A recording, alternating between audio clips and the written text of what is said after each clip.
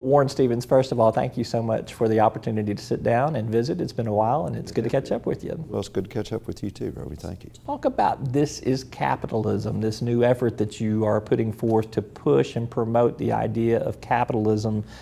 You think that few ideas and institutions are as misunderstood as capitalism is today, is what you've said in doing this. Why do you think that is?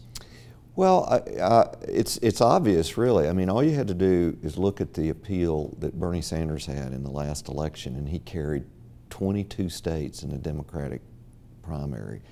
And he's a socialist, and he's espousing policies that are socialistic, and it resonated with a lot of young people, and it just dawned on me that they don't even understand what capitalism is, and they probably don't understand what socialism is either. I mean, you and I are old enough to have witnessed failed socialist communist regimes, you know, go down by the dozen, and dozens really, and I just think there's not a full understanding of what capitalism allows people and everyday people to benefit from and conduct their lives. So that's why we launched this series, This is Capitalism. I know free enterprise polls better than capitalism does, but we said no, we're going to take it on. We're going to say this is capitalism because that's really what it is. You have described that you think capitalism is agnostic in that anybody can benefit from it. It is not exclusive or special to anyone in particular. That's what's missing with this younger generation, you think, is that they don't understand how it can benefit them. That's exactly right, and I don't think they understand. I mean, take our firm, for example. I mean, here we are, a significant financial services firm started by my uncle in 1933, who had a 6th or an 8th grade education. We're not really sure about that. He used to change the story a little bit every now and then.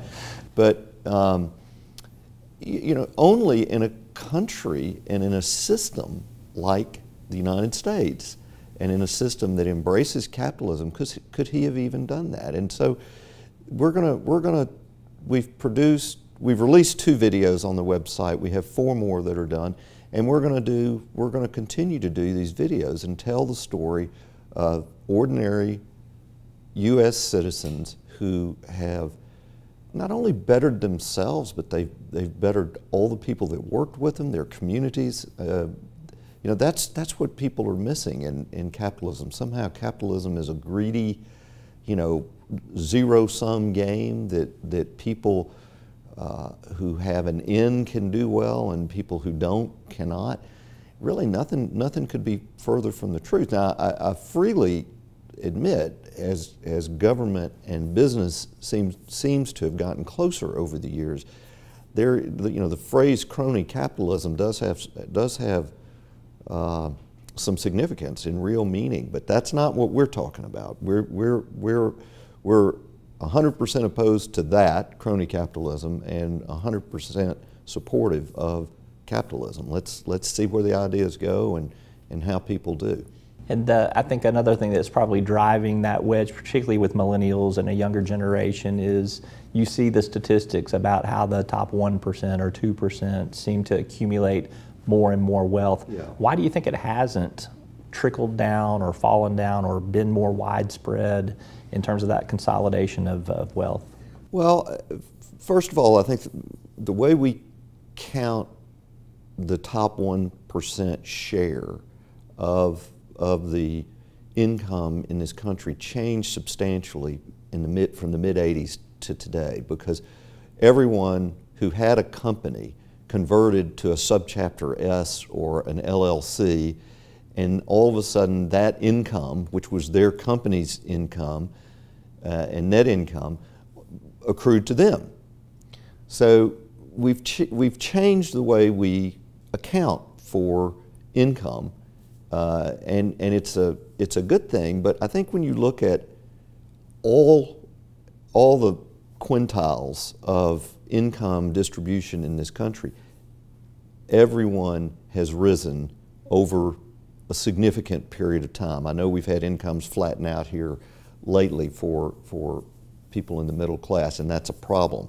But you're not going You're not going to solve it by somehow taking away money from the top 1% and distributing it to the rest, because there isn't enough to go around. And it doesn't solve the problem of education, of almost this teach a person to fish mentality versus giving them a fish. It doesn't solve that dilemma. Yeah, I mean, a lot goes into it, of course, and our education system is falling short in a lot of areas, but it's still, it's still a system where bright people, regardless of their education, can do well and succeed. And there's, the good news about this series from us, This is Capitalism, is there's an endless supply of those stories. I mean, they're everywhere, and I don't think a lot of people realize it. Of course, Bill Gates never finished college. Mark Zuckerberg never finished college. They've done pretty well, So the education system isn't the end all to this. You can do pretty well. My uncle, never finished whatever, eighth grade. Sixth or eighth grade. See, sixth or eighth grade, whichever one suited him the day he was telling the story. But it is true. I mean, he never got past the eighth grade. So sixth or eighth grade doesn't really make any difference. Let's shift gears and talk about some things happening in current market conditions here. Yeah. I want to talk about some risks that we see out there eventually, but let's talk about some fun stuff and positive stuff first.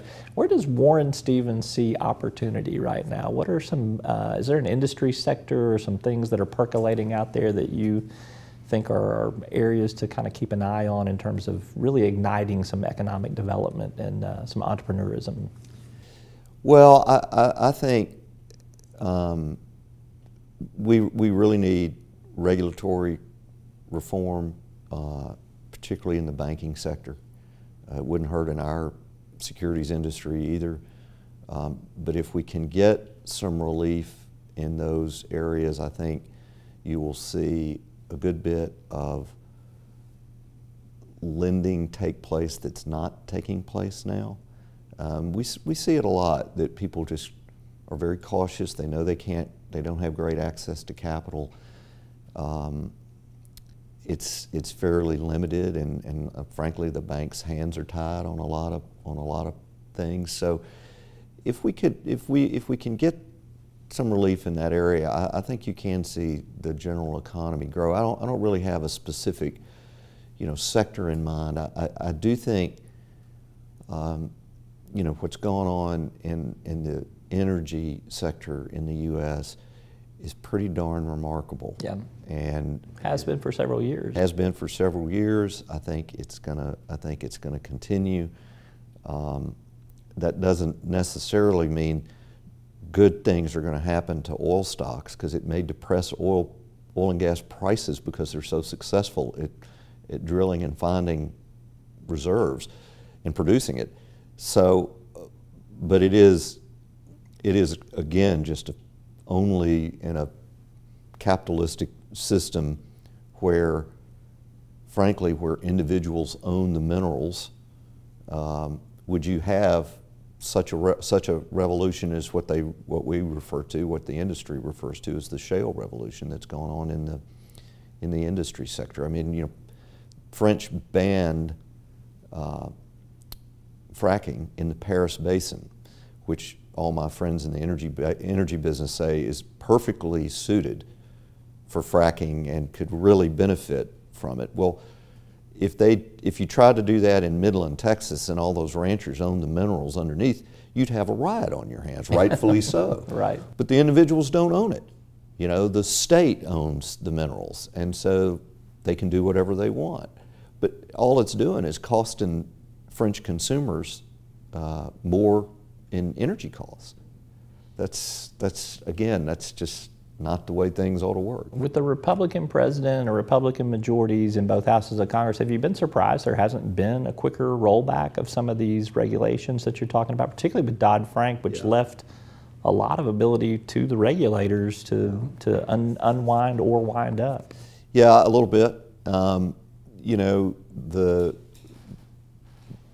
think I've certainly known this for a while, but the Republican Party is itself pretty split, and you have people that are in the House of Representatives or in the Freedom Caucus. Well, the Freedom Caucus representatives have very little in common with our Arkansas congressional, our House delegation. And the Tuesday group, which is more moderate. Right, and the Tuesday group. So, and I also think, so I think that's slowed it down. And I also think that, the administration, the Trump administration's gotten off to a very slow start, and I think they're not well organized, and they're not. They needed. I congratulate them on getting health care back on track through the House, but now it goes to the Senate, and there's going to be a whole new bill. There's going to be a completely starting new bill. over, right? Yeah, right. We're starting over on that, and the legislative process just takes time. But I certainly think the Trump administration could be doing a better job of keeping things focused on health care and tax reform and Dodd-Frank. And I think they're doing some things with executive order where they can, but executive orders can be reversed by the next president. So they need to do that where they can, but they also need to address it legislatively. Tax reform is going to be a big federal issue, obviously. Yep. Do you have some things that you think are imperative that needs to get done by Congress in terms of tax reform? There are one or two things that you just think are essential? Well, I think the tax rate on capital gains really needs to come down. It is a historically proven fact. If you lower capital gains rates, the revenue goes up. And that the same is not true on income taxes, by the way. But I do think income taxes ought to come down. I mean, right now when you see what people in the top 1% are paying of the federal tax receipts, it's far more than their share of that the 1% gets of income. I mean, there are, people say, well, we want to tax the top 1%. Well, you're already doing it because the top 10% pay virtually all the income taxes in this country. I'm not saying that's fair or unfair, but to a middle income or a low income earner, that's a hard argument for them to feel sympathy for, don't you think? Well, no, I'm not saying they ought to pay more taxes, but the real problem is the government consumes too much money.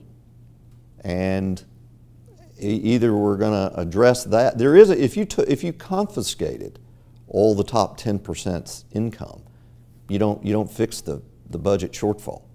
So, we got structural issues here in spending that need to be addressed. And what is the right amount of taxes for someone to pay? I mean, age-old question. Right? I mean, what's the age-old question? I mean, I would say it's less than 50%, which is right about where we are currently, for anybody.